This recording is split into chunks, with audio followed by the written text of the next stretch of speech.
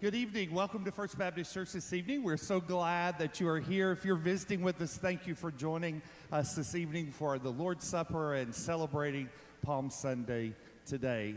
Remind you that there are prayer cards in the pew back in front of you. If you'd like to fill those out, we'll make sure they get to the intercessory prayer team. If you'll make sure they get into the offering boxes in the foyer or over here to my right. Tonight, our ringers and our Keen-Age choir are going to be leading us in a time of worship together. Let's do that together. Let's stand together as we sing.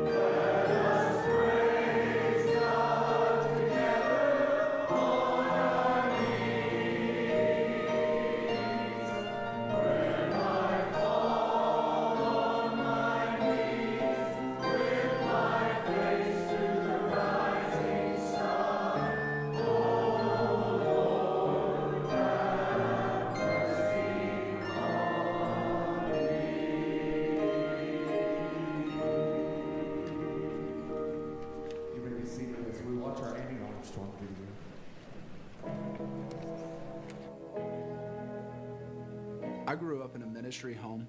We were a part of great Baptist churches growing up and was familiar with how the Annie Armstrong offering was put to such incredible use. But growing up in Alabama, it's kind of scary to think that we were going to come out here to try something that we had not done before, that we knew the Lord was calling us to, but didn't want to do it alone. The context here in Las Vegas is much different than the context in Alabama, and one of that is just religious awareness. 60% of our city would identify with no religion at all. And because of that, I think we have a unique opportunity to introduce them to who Jesus is. It really makes me think of Maki's story. I met Maki for the first time. He showed up at one of our events before we launched called an Invite Night. My name is Maki Pizzolo. I'm a professional MMA fighter, which is a professional mixed martial arts fighter. I never thought that God would love a person that fights and looks towards violence for a living. But before Favorite City Church started, Joseph led me to Christ. And I would say that today, my life is blessed. I couldn't even put it into words. My guy is blessing me left and right, bro. And that's legit. I didn't even know church planting was a thing until I met them, but and I'm looking forward to be able to go out and help make more disciples and really turning the tides in people's lives. Yeah, so now we're in a space where we're seeing over 150 people engaging at our church. We've seen over 30 professions of faith. So the freedom that we get from the Annie Armstrong Easter offering is that we get to engage with people like my friend Maki. We get to take our time, and then that's where we're able to see the disciple-making process happen and the church be born.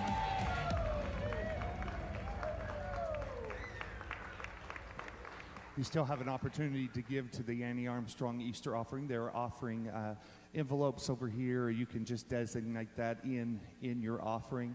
At the end, our missionary said this gives them the opportunity to have more time to share. They're not having to fundraise. They're not having to, a lot of them come back to the States and spend a lot of their year fundraising to be able to be missionaries. Through the cooperative program, they can continue witnessing and serving their community. What an incredible story of how Christ is using them to win souls to Him. Let's stand together as we sing.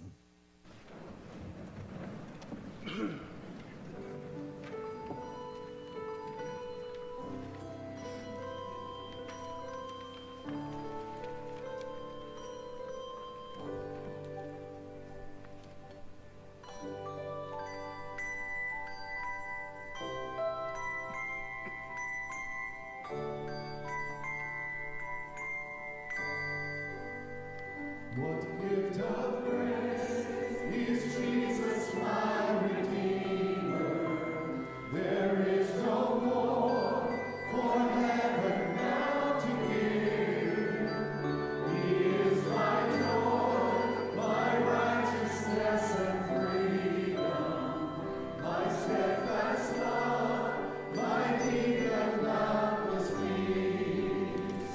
Goodness I know.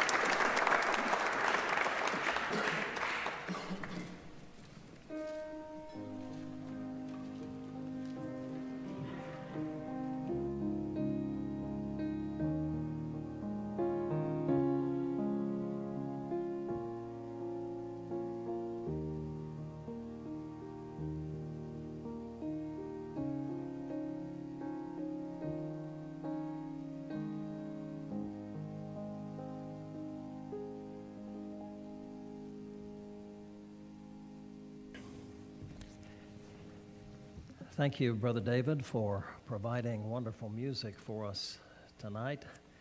And all of these wonderful people have helped you. In just a few moments, we're going to read in John chapter 13, if you'd like to turn there in the scripture. And then toward the end of this service, we will be partaking of the Lord's Supper. I'm going to ask you to do something that is next to impossible.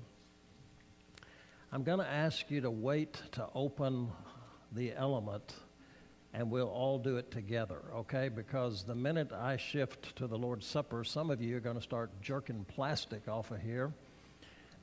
And, you know, I don't like the old way we used to do this, where we passed out the trays and the bread's just sitting there and all kinds of fingers go through it before it gets to you. These are much more sanitary.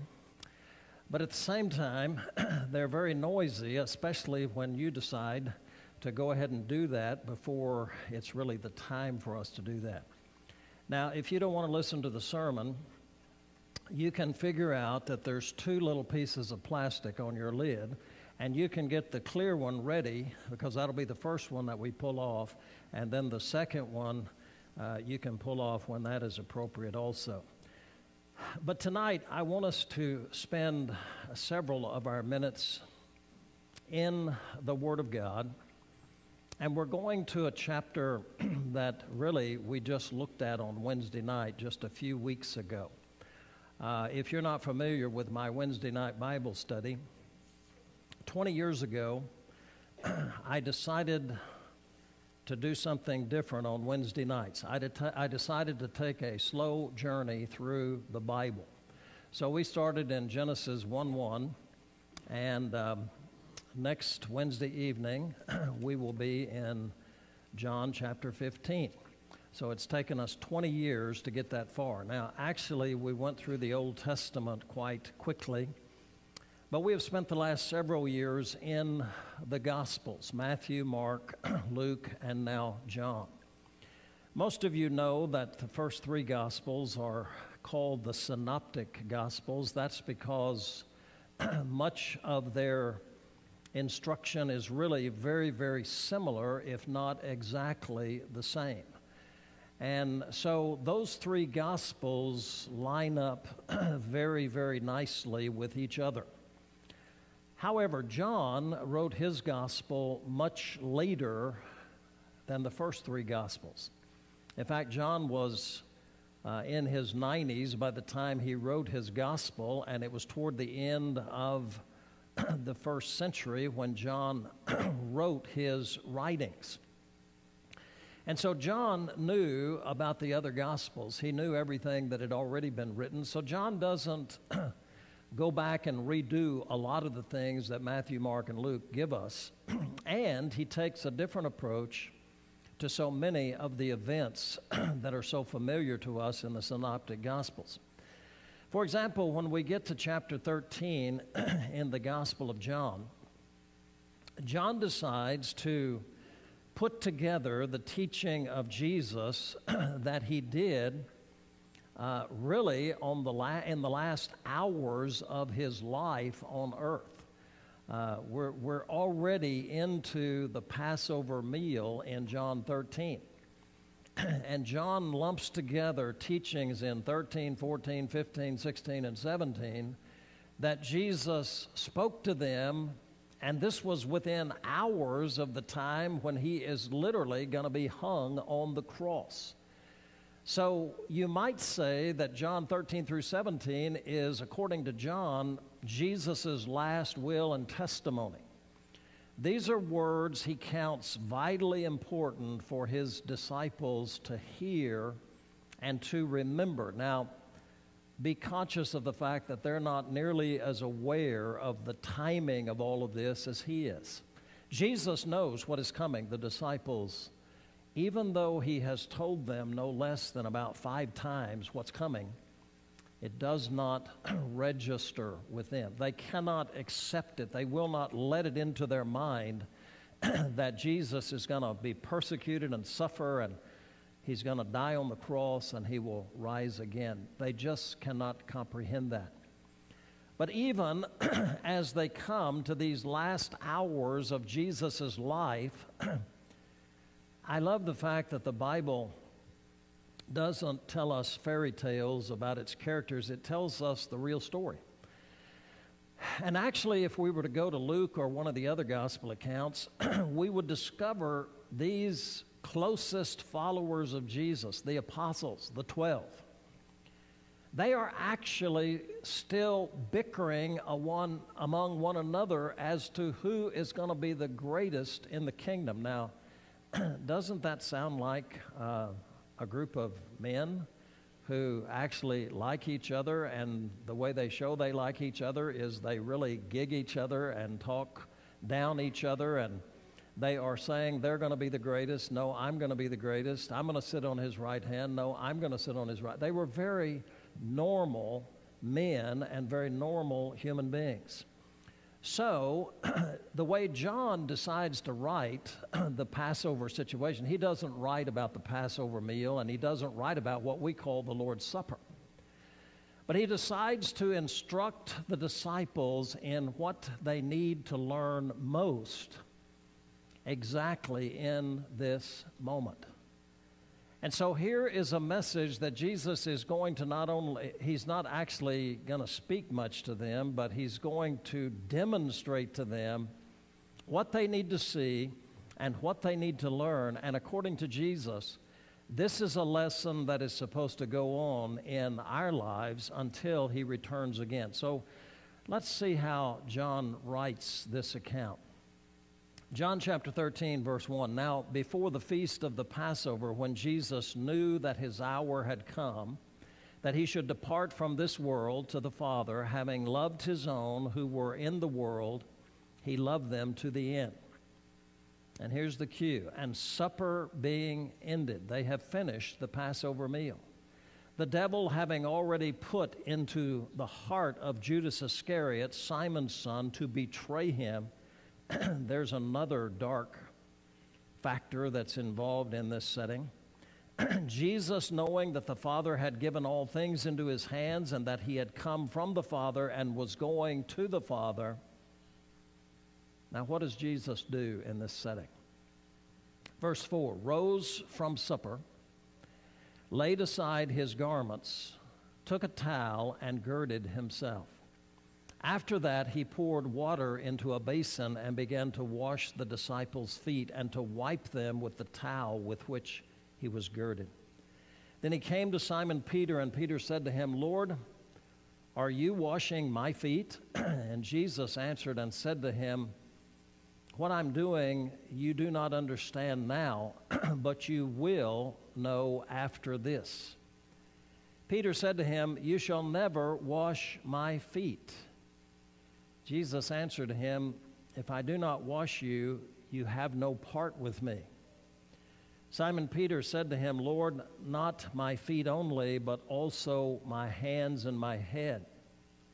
Jesus said to him, he who is bathed needs only to wash his feet, but is completely clean, and you are clean, but not all of you. For he knew who would betray him. Therefore he said, you are not all clean. So when he had washed their feet, taken his garments, and sat down again, he said to them, do you know what I have done to you? You call me teacher and Lord, and you say, well, for so I am. If I then, your Lord and teacher, have washed your feet, you also ought to wash one another's feet. For I have given you an example that you should do as I have done to you. Most assuredly, I say to you, a servant is not greater than his master, nor is he who is sent greater than he who sent him. If you know these things, blessed are you if you do them. What an amazing picture that Jesus paints for these disciples. Now, inherent here are customs that we know nothing about. The custom of coming together for a gathering in the ancient world of Israel meant that you got yourself ready and you washed and bathed yourself long before you ever left your house. But because the streets were made of dirt, and the only shoes that people wore were what we would call sandals, they were simply a bottom piece of leather, probably with a couple of 3 straps that go around the foot. As your feet walked through the powdery dirt of the streets wherever you were, the dust and the dirt of the street got on your feet. So when you got to the designated place where you were going to gather, it was customary that pots of water were sitting there, and usually, if it was possible, a servant was there to dip water, pour it over your feet, and wipe them clean as you went into the house, so that everything about you could be clean once again, because you're already clean everywhere else except your feet, and now your feet are clean, so you can go into the gathering and you can enjoy yourself with other guests. It is interesting that on this occasion, nobody in this group of 13 men thought about doing that. Maybe it's because they were so busy talking about themselves. And maybe it was because they were so busy demonstrating their own ignorance. They still are talking about Jesus establishing an earthly kingdom. I'm going to be the prime minister. I'm going to be the Secretary of State. I'm going to be the treasurer. I'm going to be this. I'm going to be that in the kingdom that Jesus will establish here on this earth. And Jesus has told them over and over, my kingdom is not in this world. It's not of this world.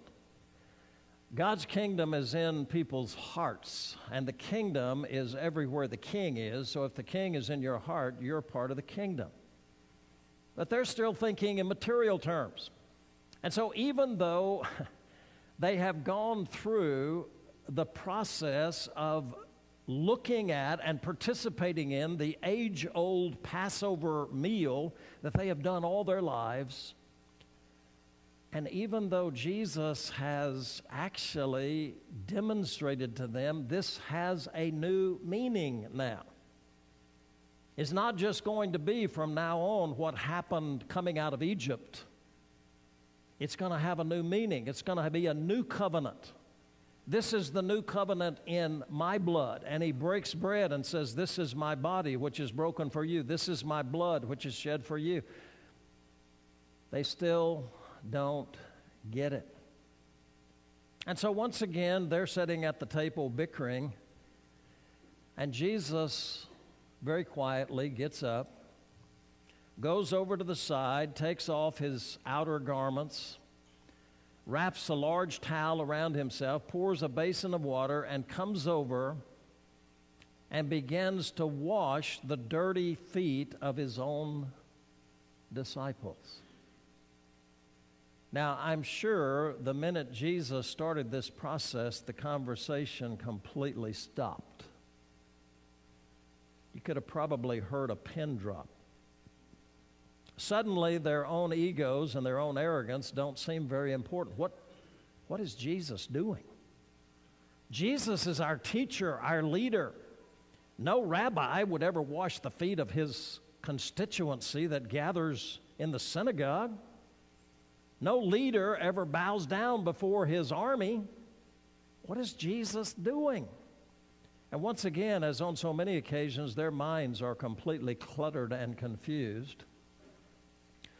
Peter seems to be the person who has the gift of speaking what he does not know, and speaking at the wrong time, in the wrong way. So Peter observes Jesus washing several disciples' feet. Everybody else is silent, and when Jesus gets to Peter, Peter says, whoa, wait a minute. I can't have you wash my feet. Now, Jesus tries to say, Peter, just don't talk right now. You don't understand, and the more you talk, the worse it's going to be, so just don't talk. And sometime in the future, maybe the near future, you'll understand this. But Peter says, no, absolutely not. You're not going to wash my feet. And so Jesus has to enter into an argument with Peter. And he says, Peter, you don't understand what I'm doing, so therefore you don't realize if I don't wash your feet, you're saying you don't have any part with me. Now notice how human Peter is. He goes from the wall of the extreme that says, don't wash my feet, don't touch me. Now he goes to the other wall and he says, well, hey, if it's going to be like that, wash all of me. And Jesus goes, Peter, you're just as confused on that wall as you're on this wall. You've already been washed. You don't need a bath.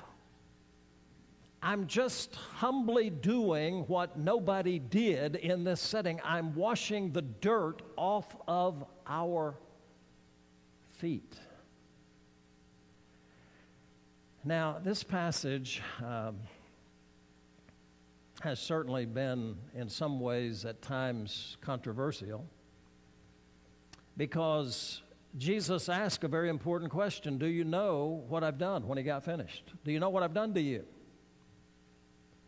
Well, people have been trying to answer that question based on this passage for hundreds of years, and people have come to a lot of different conclusions.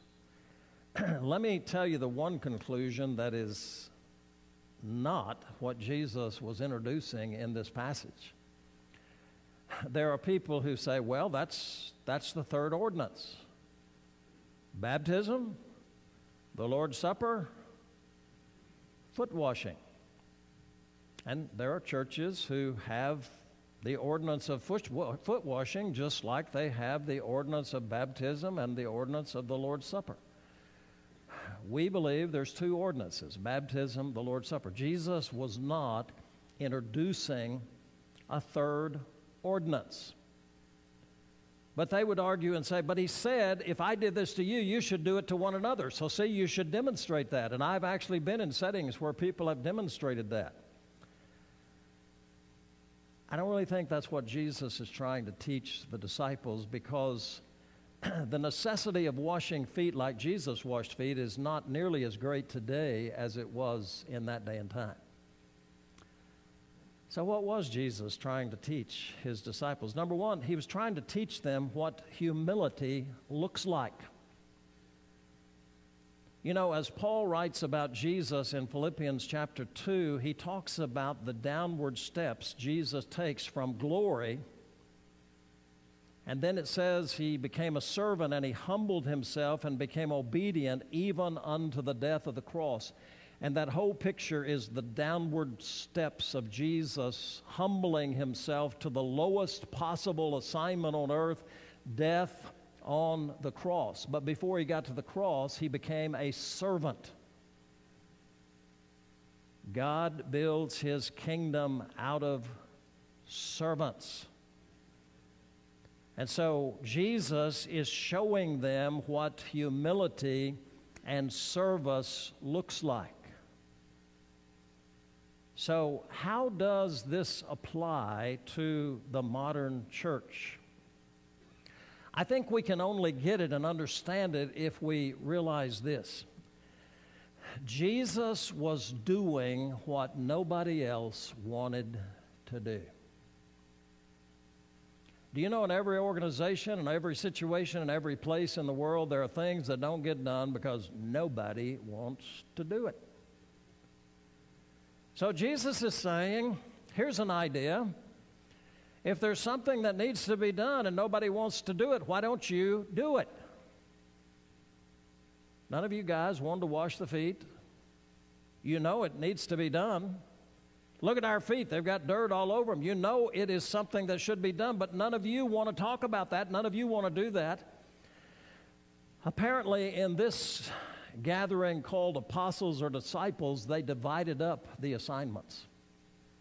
But you know what? On this night, nobody wanted to wash the feet.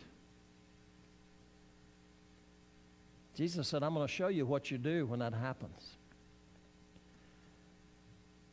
You know why God's people sometimes have problems with one another? We're not interested in washing feet.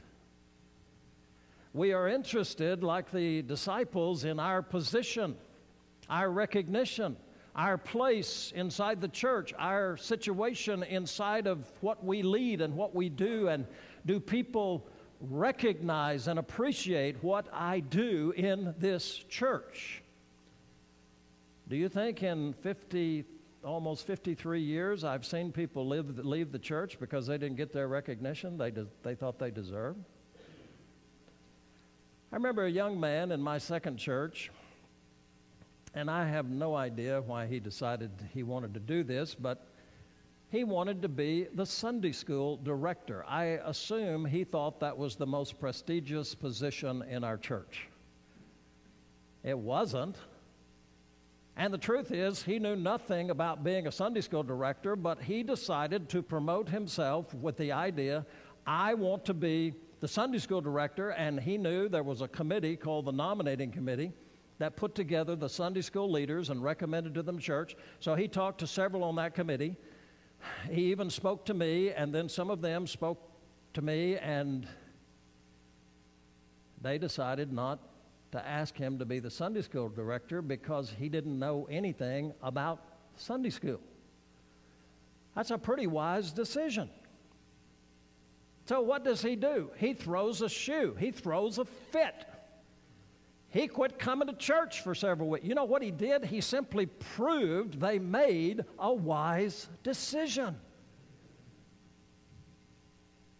Now, what if somebody had said to him, you know, we're not going to ask you to be the Sunday school director, but we would like for you to clean out the baptistry before we use it every time we baptize somebody. Would you come up here and sweep and mop and clean the baptistry so that it's ready for the person who's going to be baptized? Would you be willing to do that?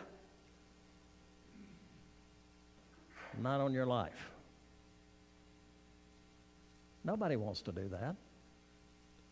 There's a lot of jobs in life nobody wants to do. In that same church, I remember an occasion when we had a deacons meeting, and I had some wonderful deacons in that church. 20 of the most wonderful men I ever worked with, and we're in the biggest room we have to meet in, and we're having a meeting, and this wonderful couple had taken care of the church lawn forever.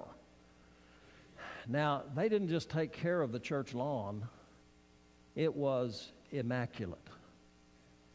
Yeah, y'all know what a nail lifter is? A little thing that looks like a screwdriver, but it's got a forked end on it, and you can raise a nail. They dug every weed out of the yard with a nail lifter. That's pretty meticulous. But they got old.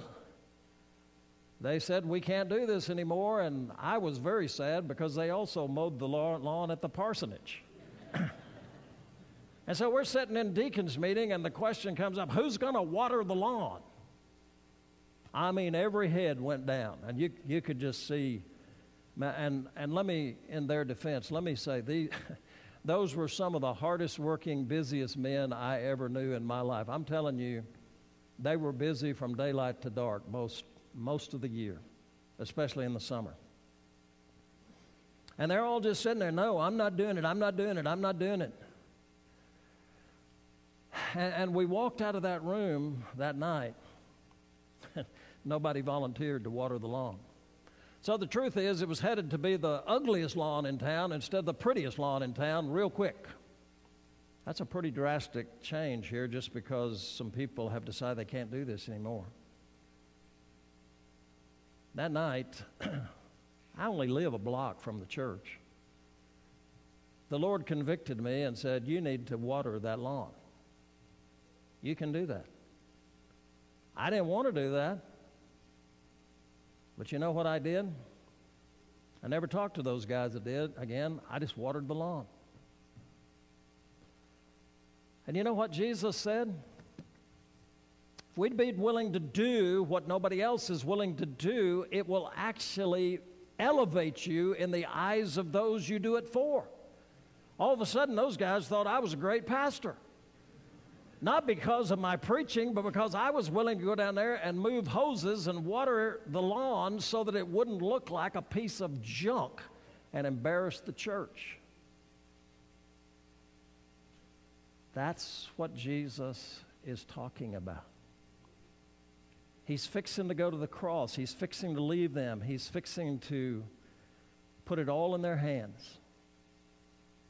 And he said, guys, you've got to be willing to do what nobody else will do to make things work. Do you know that formula will solve almost all human relationship problems? If you're willing to do what nobody else is willing to do, it'll solve the problem. You may not like it, but I'm going to tell you a little secret. God blesses that kind of heart. That God blesses that kind of service. And Jesus said this right in the midst of the time that he introduced the Lord's Supper. And I think it's a good thought for us to have tonight before we actually remember what Jesus did. So now we're going to go to 1 Corinthians chapter 11, verse 23. We're still not ready to open the elements. So hang on, those of you that have a trigger finger here. Paul received from the Lord, I'm not exactly sure how he received this. He was in Arabia, and he received a lot of things from the Lord, but he received the instruction for the Lord's Supper. And in 1 Corinthians chapter 11, he writes down the first instruction as how do you do the Lord's Supper? Paul says, for I received from the Lord that which I also delivered to you, that the Lord Jesus on the same night in which he was betrayed took bread, and when he had given thanks, he broke it and said, take, eat, this is my body, which is broken for you. Do this in remembrance of me. In the same manner, he also took the cup after supper, saying, this cup is the new covenant in my blood. This do as often as you drink it in remembrance of me. For as often as you eat this bread and drink this cup, you proclaim the Lord's death till he comes. May we pray together. Father, we are coming to one of the most sacred moments you have given to your church. It's not about us, it's all about you. It is an invitation for us to remember what we talked about this morning, the cross. It is an invitation for us to remember what happened to your body, not only on the cross, but before the cross, how you were beaten and slugged and spit upon, mocked and ridiculed and made fun of, how you were unable to carry your own cross, and Simon of Cyrene had to be summoned to carry it for you, and how they dragged your body out to the garbage heap of Jerusalem called Golgotha, and how they laid your naked body down on the cross that is beaten half to death, and nailed your hands to the cross and your feet to the cross, and lifted that cross and let it fall slam into the ground as your flesh tore from the nails that held you in the air. And Jesus, in that moment, you not only said to those below you, but to all of us, Father, forgive them. They know not what they're doing. And as you hung on that cross, and as every drop of blood in your body dripped out, your blood covered every sin that ever was committed, ever will be committed, and ever is committed in this world. And you paid the price for every sin of the whole world. And it was your broken body and your shed blood that makes our right relationship with God possible. So, Lord, tonight, examine our hearts. Call us to the cross. Call us to a new and stronger relationship with you. And help us as we take these elements to truly praise you and thank you for what you have done in our behalf. In Jesus' name, I pray. Amen. Okay, you may now take the cup and peel off the clear topping and move to the bread. When you have the bread in your hand, I want to say a few words before we go any further. In John's Gospel, Jesus declares himself to be the bread of life. In John's Gospel, he says, "This is the bread, not as the bread that came down out of heaven. This is the bread that comes from God. He that eateth this bread shall live forever." And you may partake of the bread.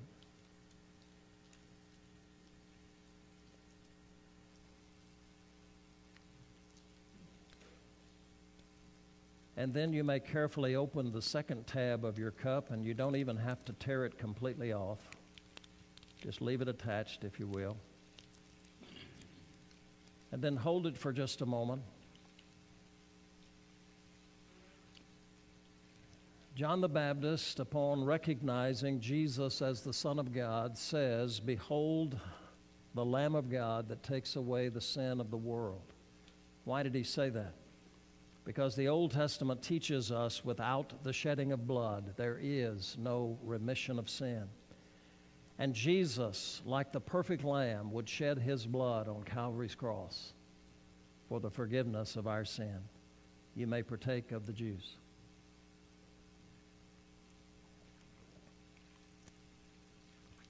There are slots in the back of the pew. You can set your cup. And hear again what Paul says. "For as often as you eat this bread and drink this cup, you proclaim the Lord's death until he comes." And so I have preached a sermon tonight, but according to Paul, you have preached a sermon. And this sermon is the fact that without Christ dying on the cross, there is no forgiveness of our sin. We are thanking him tonight that his body willingly was broken for our salvation, that his blood willingly was shed, and that because now when God looks upon us, he looks at us through the blood of Jesus. And it is the blood of Jesus that washes away all of our sin. Now would you pray with me once again? Father, this is such a precious moment. Let it be not only special for this moment, let it be special throughout this week.